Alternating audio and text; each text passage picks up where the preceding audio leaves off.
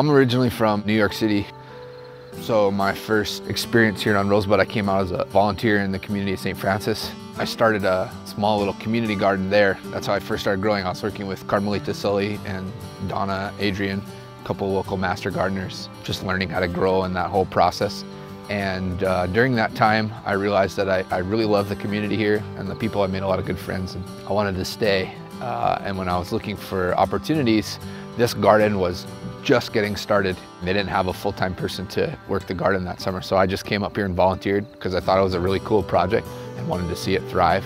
That first summer it was a wheat field. All the wheat was taller than me, and we were running hoses like 800 feet from a fire hydrant behind the store. It was pretty rough, rough start, but yeah. And then by the end of the summer, I ended up stepping in full-time as the food sovereignty coordinator. Growing in this environment when we first started was tricky. It had been farmed before, and if you look around surrounding us, that is what we converted it from. So it was basically like a large conventional farm: sunflowers, soy, corn, wheat. You know, those are the commodity crops that are being grown around here. When we were working this field, we immediately hit tons of clay, a lot of water issues in terms of being able to keep it watered, a lot of sun issues because we'd have real long, hot days that would kind of just want to burn up all of our plants. And it would be like torrential downpour, hail, wind one day, and then a massive 100-degree day the next day. And it can be difficult to just figure out how to adapt and adjust and take care of the plants in such a changing environment.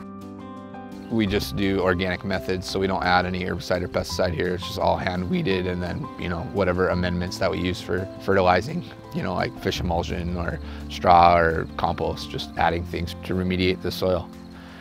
The biggest things that was hard was weeds, and Donna, when she first came out, saw how many Canada thistle we had, and there was a lot, and we still have a lot. You know, trying to treat something like that by hand without herbicide is difficult, and we're still battling that. But just in the short couple of years since we've been here, our growing areas are actually fairly weed-free.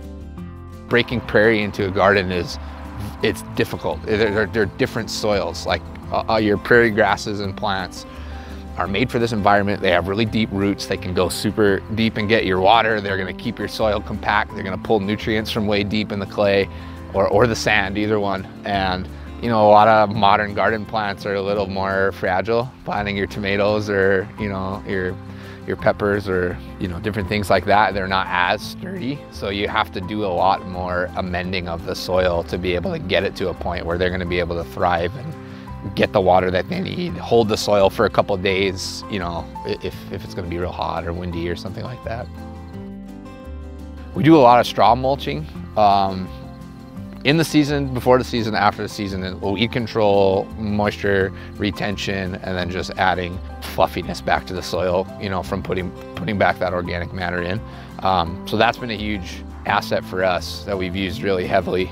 And it does help a lot in terms of moisture retention. You know, like an unmulched row of tomatoes versus a mulched, we can see the difference in how often we'll have to water. We work with a couple of farmers and ranchers in town who have been willing to donate old beat up bales to us, which has been great because that's what we need. You know, rather than go out and, you know, trying to buy new bales, we only need like the oldest, most decomposed straw we can possibly get, and that works the best for us, and we use it in our compost piles and everything. There's all these connections of people that have been here a really long time working on these things slowly, and I think now is just the time for it. There's enough energy around it. People are really excited about it, and it seems like things are taking off. We need to bring as many people into this as possible, because that's going to be what is going to ultimately form the most secure food system that we can possibly build. We want to grow food, and we want to grow people and grow community. It's like a dual purpose to kind of lift all those things up at the same time and through each other.